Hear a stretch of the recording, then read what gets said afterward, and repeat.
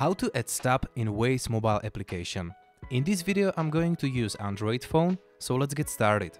Open the app and then we decided to go home, for example. So click on where to, click your home address and start a road or drive.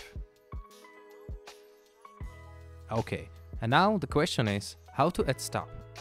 If you click on this icon again, you can see there is no add stop or something like that. You need to do this. Click on saved, click add a place. Here you're gonna put address where you want to stop. So I would like to grab some McDonald's, some food.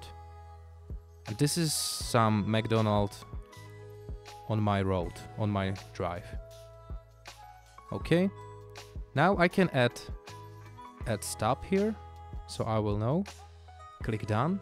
And what you need to do next is click on this icon again, click saved, click McDonald's, and don't click new drive, but just simply add a stop and click go now. And now as you can see, this is my road and here is my stop. So this is icon for your stop. Here is my home address. So this is how can you add stop.